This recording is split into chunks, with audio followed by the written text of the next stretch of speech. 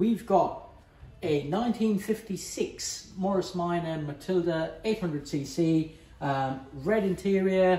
It's very old, very tired looking, and we've been tasked to do our job, restore the two front seats and the back seats here.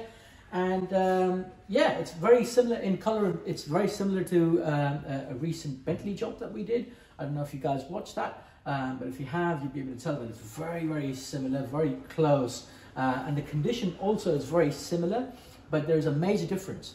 And one major difference is that the Bentley interior was genuine leather, whereas this one here is vinyl, right? And how can you tell? So if I show you the back of this bench here, you can see the underside of the material, and just here you can see this is, for starters, it's very, very thin in comparison to genuine leather.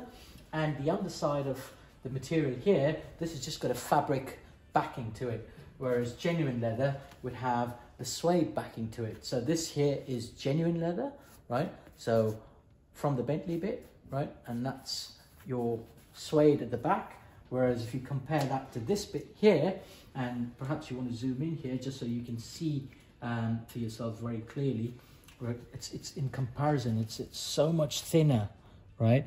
And it literally just has a fabric backing to it, right? So hopefully that's clear. But what does that mean, right?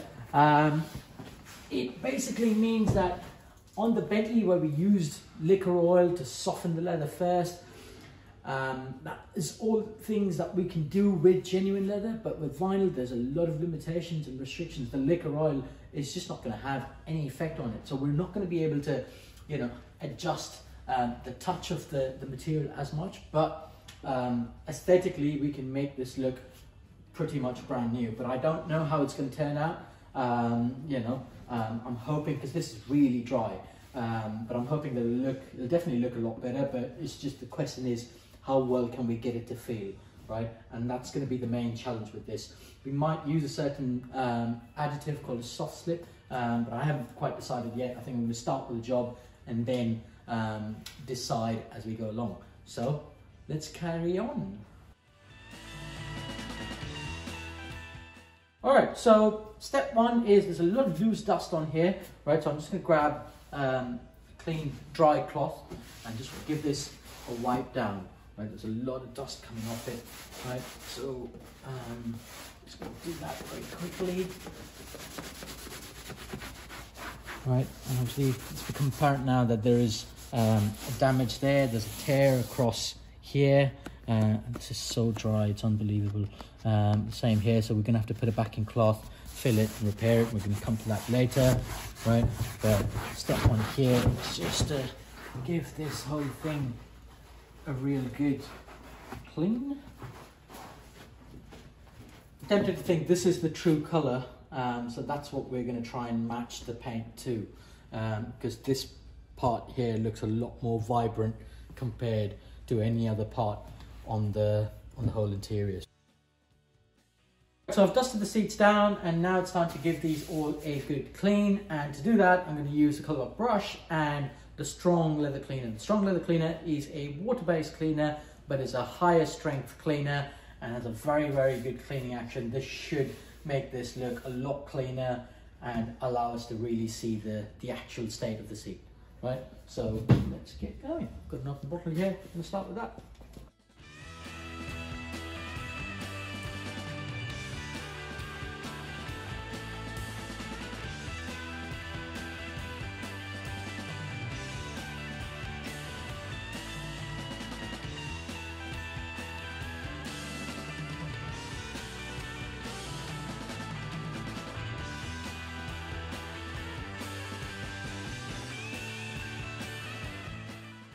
Okay, so we've just finished cleaning the seats, and as you can see, it's starting to show, a lot of the imperfections are starting to show through a lot more now.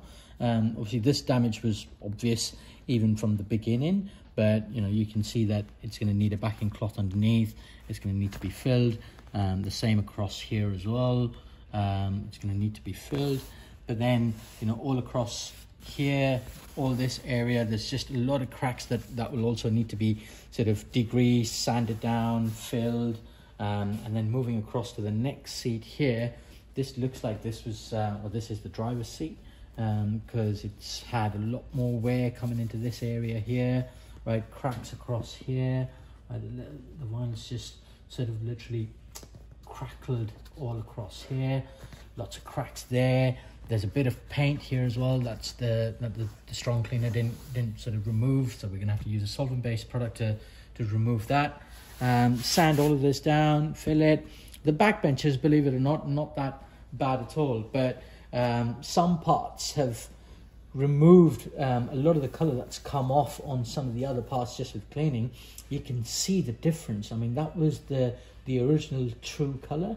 It's like a vibrant cherry red color, whereas down here it's almost sort of brown orangey sort of color. So I think that is the true color, because that matches the back of the seats as well. So that's what we're going to mix to, and we're going to spray this. But this was just to show you how just a very good clean can start showing the actual state of the seat, so we can now decide how we want to proceed, how we want to move forward.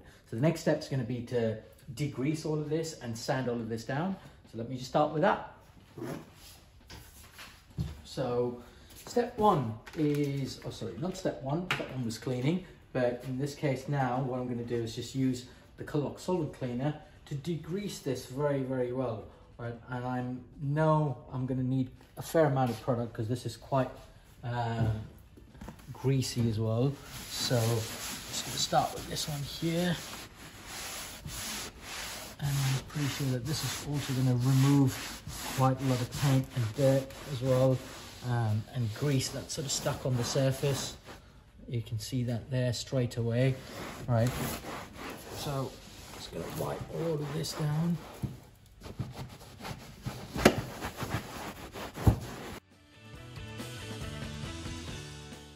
The prep part is crucial when it comes to making sure that we get a really, really good finish, right? So degreasing the seat thoroughly, you know, all the way through, even certain parts that are not easy to get to, just make sure you get all the way in, degrease it very, very well, because that's going to make sure that the paint is going to bond to the surface very well. And the prep is always one of the most important things, but quite often the one that is most neglected, and the least amount of time is spent on prep. So if you can take time and make sure you spend enough time on the prep, getting the degreasing and the cleaning and the sanding and everything done very well, that will all add to the quality of the repair. So we carry on here to the next seat.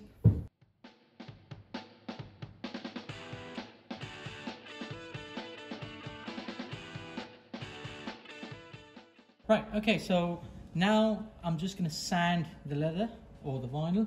In this case, there's a lot of rough areas all across here, and sanding is just going to make this nice and smooth, right? I'm going to go in circular motions to make sure that I'm removing enough.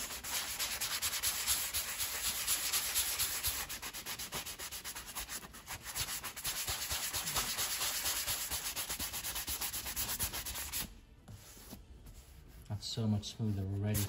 Let me just give that a wipe so you guys can see clearly what I'm on about.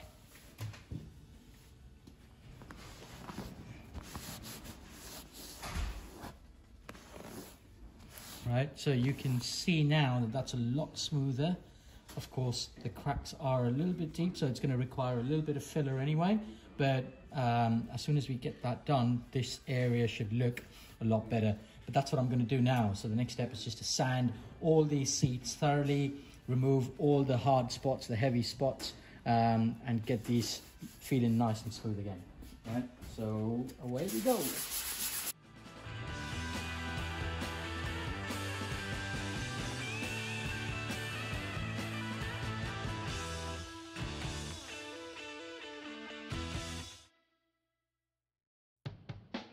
Okay, so I've finished sanding this whole seat here, and this feels so much softer and nice already. This has made a huge difference. It actually feels a lot better than what I thought it would. I was under the impression that we'd probably have to use some additives to make it feel and touch softer. but I don't think that's going to be necessary because the sanding itself has made a huge improvement. So that was on this seat. I've got the rest to carry on, and I'm sure that these also will come out really, really nice. So let me just get going on that.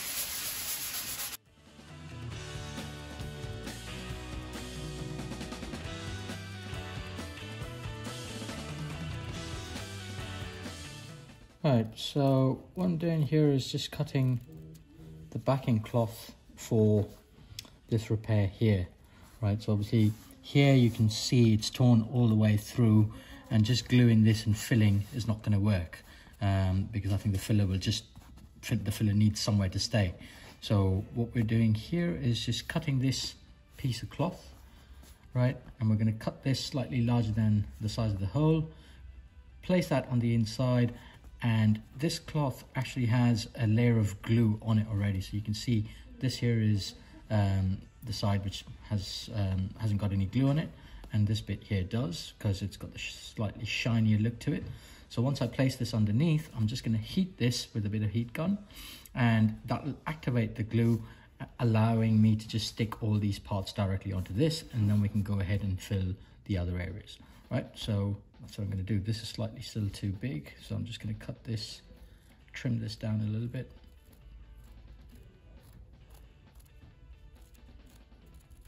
And it helps to make it into a circular shape just because it doesn't have any sharp corners that way. So you can do a square as well, but I just found that the circular shape tends to blend in a lot easier.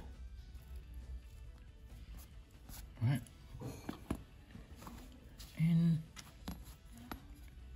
It's just still too big because it's going to catch at the other end, so I'm going to trim it down again.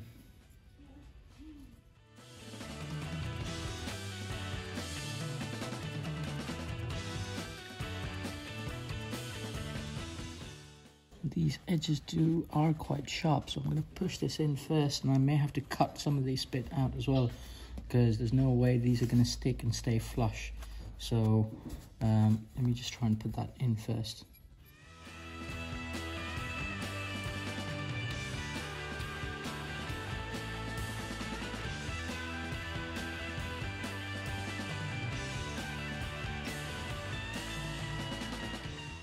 Now I'm just going to grab the heat gun and stick all of this in place, and then we can fill the gaps.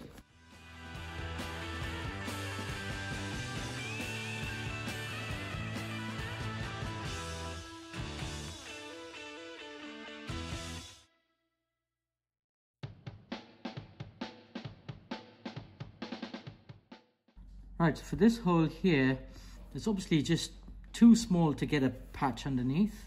So what I'm going to try and do is just use a product called the leather and plastic paste, which looks like that, right? And I'm just going to use on top of that to set the filler. I'm going to heat the grain patch. This is not an accurate grain patch, but it's so tiny that it doesn't matter. It closely resembles the grain that's on there, so hopefully that should work. So I'm just going to try that now. So for that, just cover the area completely. Just remove the excess around it, so you don't want to grain any of the surrounding areas.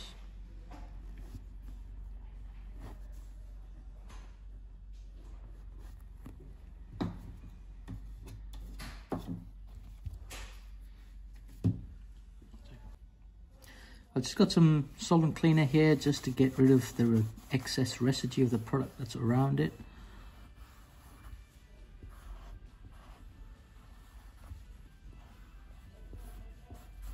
Right, and I'm then gonna just heat this.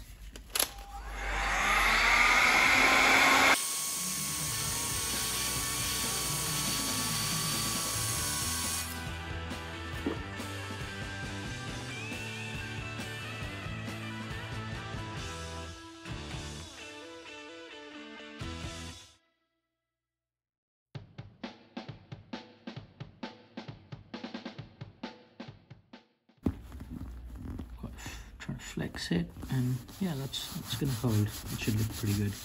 Okay, so we've got two more holes of this type here that we're gonna fix using the same method.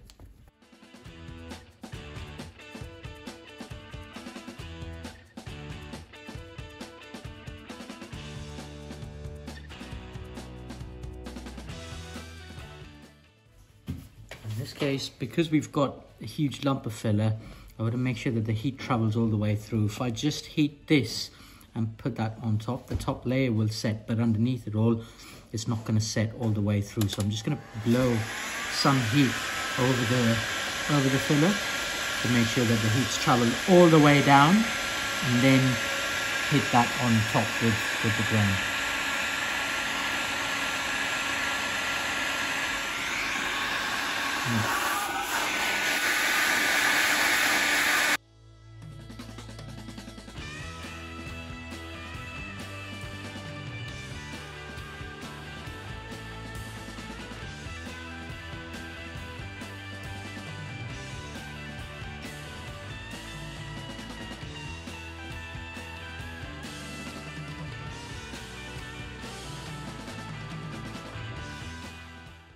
So here I'm just going to tint the filler.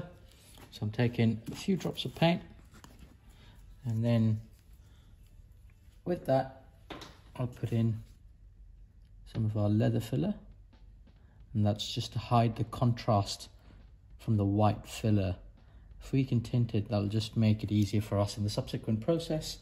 And tinting the filler helps massively when it comes to applying the paint. It makes life so much easier. You have to apply a lot less layers of paint, and overall it just makes the job easy and looks quite nice as well. I think I've probably got too much paint in here.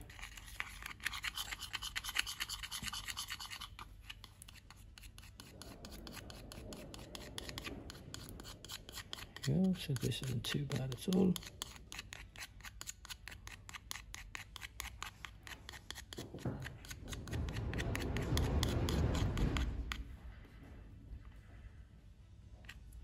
Right, and then just apply the filler. Start with this corner here.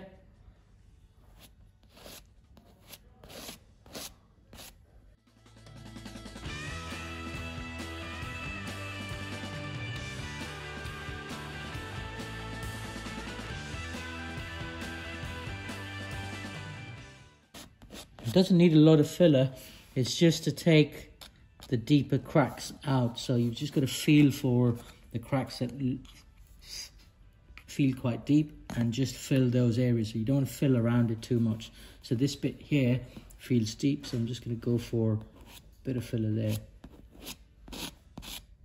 Otherwise, just going to scrape the excess off very quickly. Same here.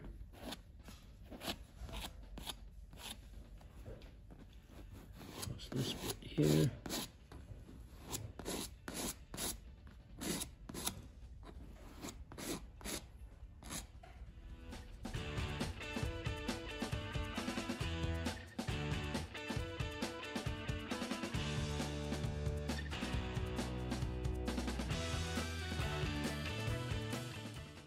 Okay, so we've filled everywhere yesterday. As you can see now, the filler is completely dry and set. And there's obviously, as the filler is dried, there's quite a lot of rough spots. There's a fair amount of excess filler, especially on this big crack here. There's quite a lot of filler that I'm going to have to sand down and remove. But when it comes to sanding, we can't dry sand this filler, right? Just dry sanding is not going to work, right? It needs a special solvent that softens the filler down, and that product's called the GLD Solvent. So what I'm going to do is just get some solvent onto the sanding pad, apply that, and then gently start sanding, right? So I'm going to apply a little bit there, across there, right? And with this solvent, you've just got to wait for it to dry because it goes really tacky and sticky, right? So just wait for that tackiness to go away, which it will do as the product evaporates, and then gently start sanding, right? So I've applied a little bit everywhere. Go across on this side here as well. You don't have to apply it with the sanding pad. You can apply it using a cloth as well, but this method I feel is quite easy, and also make sure that you don't apply too much of the solvent, so you're not removing more than necessary. So just got to do that. And now let's just look at the other side where we've applied the solvent, which should be dry, so we can start sanding that bit. So that's slightly tacky now.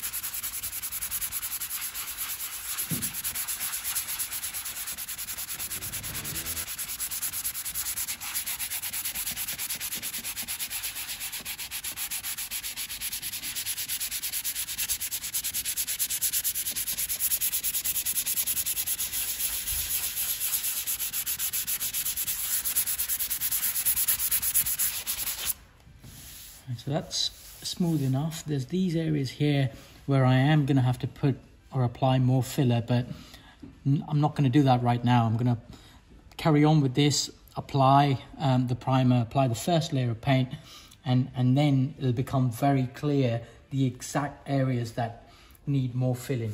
So rather than just keep on applying more filler, I suggest apply the base layer of, apply the initial layer of filler, and once you've done that, sanded it down, just move on to the painting process. And then once you've put that first layer of paint, it'll show through the exact areas that need some top-up filler. So that's what we're going to do.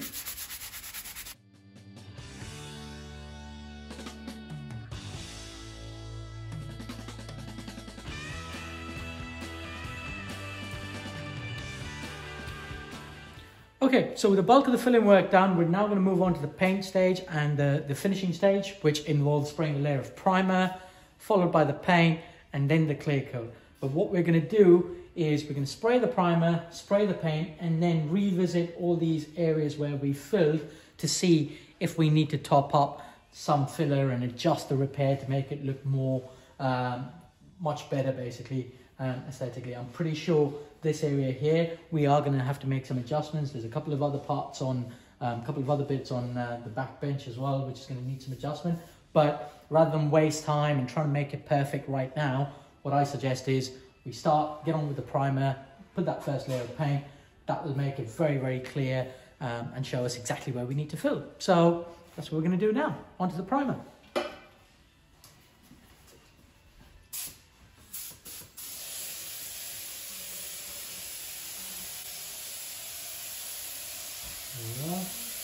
So the primer that we've got is a clear primer.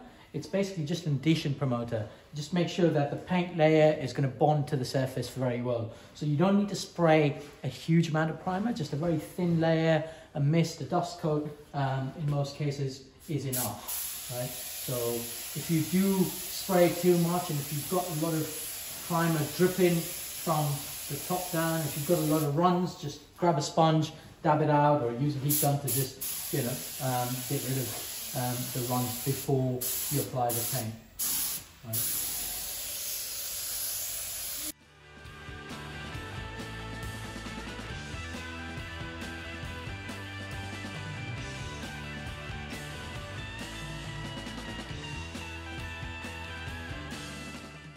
Okay, so we've got the paint mixed up here. Now, if this was genuine leather, this paint is ready to spray on, but because this is vinyl, we're going to add an additive to it called the Crosslinker. You can think of it as a hardener, and because this is vinyl, we're going to need to add this just to make the whole repair more durable and for the paint to stick. Right now, how much of this Crosslinker should we add? Right, we're going to aim for about 250 ml of paint, 2% of hardener in the paint, so that's going to roughly be about 5 ml. Right, so I'm just going to give this a good shake and open the can up. I've got a little, this thing comes with a little syringe. You can see the graduations on here, so it shows about 5 ml. So I'm going to take a full scoop out, some product, and just add that in there. So that's done. Put that on the side. This away. Now just give this a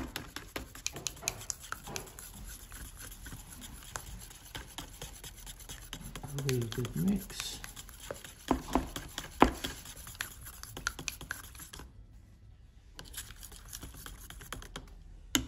Once I've done that, I'm just gonna use a paint filter place that on top here and just decant this into this thing now. It's very crucial to filter this because it's a hardener, so it forms small crystals in there, and that can clog up your gun. So for best results, just make sure you filter it. Obviously our spray gun has a built-in filter into it, but I just want to make sure that I don't have any clogging issues when I'm spraying, so I'm just filtering it as we go.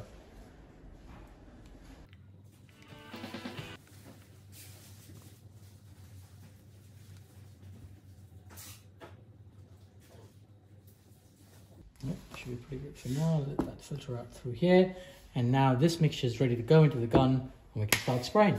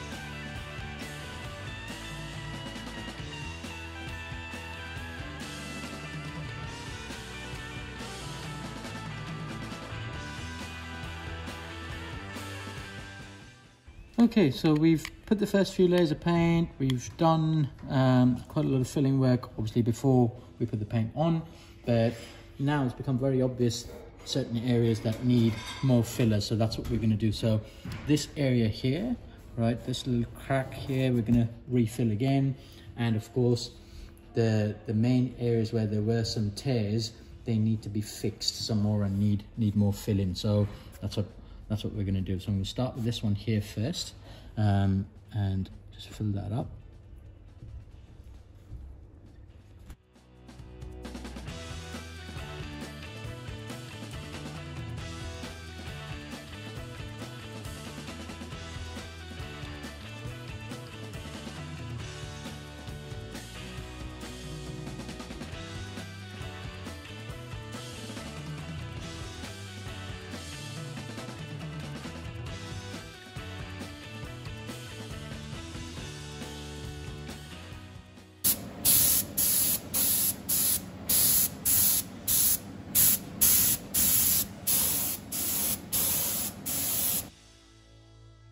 Okay, so we've finally finished topping up filler on this area here and various other places where it needed a bit more filler just to cover up those final cracks.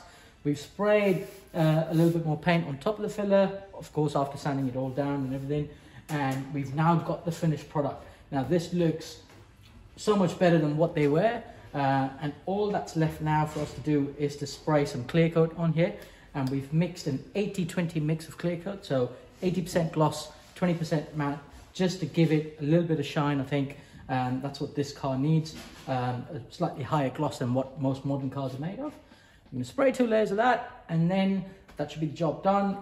All that would be left is probably to apply a care product like the Elephant Leather Preserver. Now this is vinyl, so that product isn't really going to benefit the material, but just to bring the touch of the material back, just the touch of the surface has got to feel nice, and that's why I'm going to apply that product. But before we get onto that, let's do the clear coat.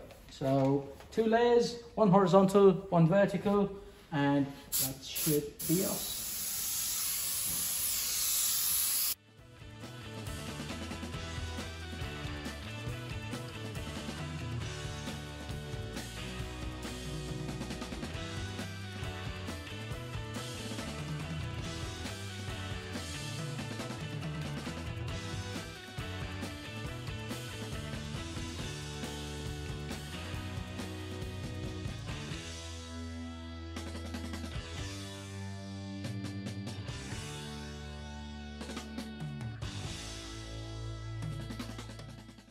Well then guys, so we're finally done with the full interior on this one here. As you can see, It looks so much better than what it was before. I remember this being all patchy, two-tone. There was a huge tear and a rip here as well.